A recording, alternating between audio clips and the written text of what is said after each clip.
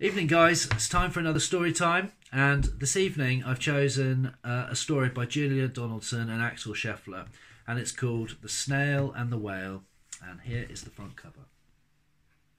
Okay. This is the tale of a tiny snail and a great big grey-blue humpback whale.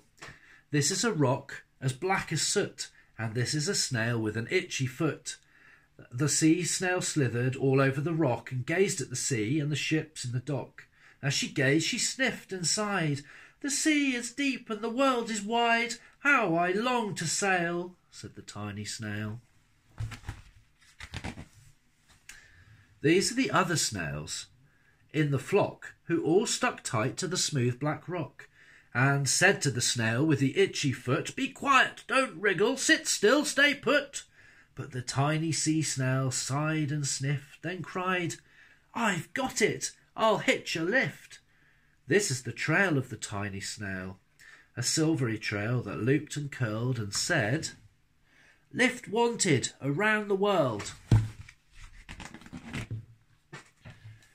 This is the whale who came one night when the tide was high and the stars were bright, a humpback whale immensely long, who sang to the snail a wonderful song of shimmering ice and coral caves and shooting stars and enormous waves.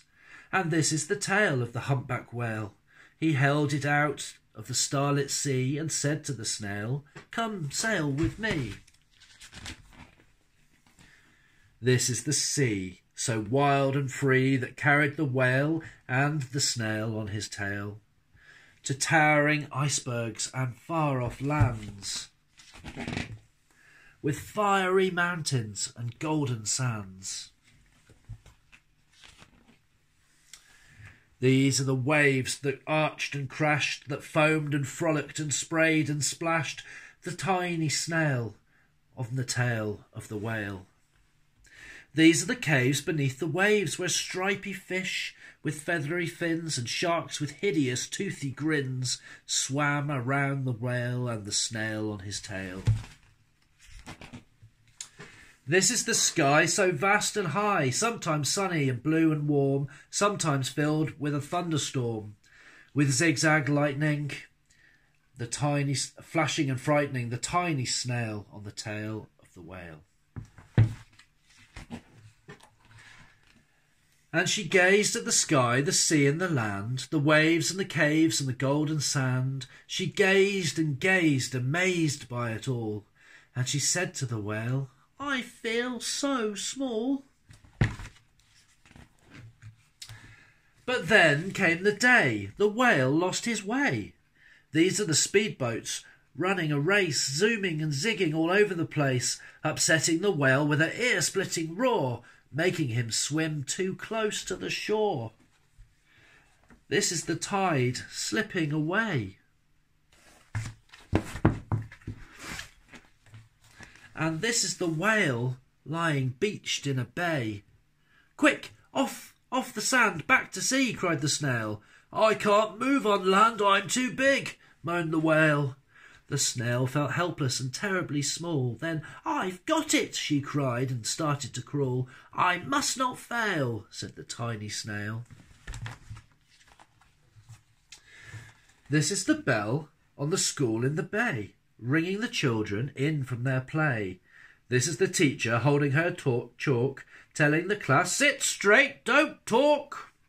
This is the board as black as soot, and this is the snail with the itchy foot. "A snail, a snail!" The teacher turns pale. "Look," say the children, "it's leaving a trail." This is the trail of the tiny snail, a silvery trail, saying, "Save the whale." These are the children running from school, fetching the fireman, digging a pool, squirting and spraying to keep the whale cool. This is the tide coming into the bay. These are the villagers shouting, "Hooray!" as the whale and the snail travel safely away.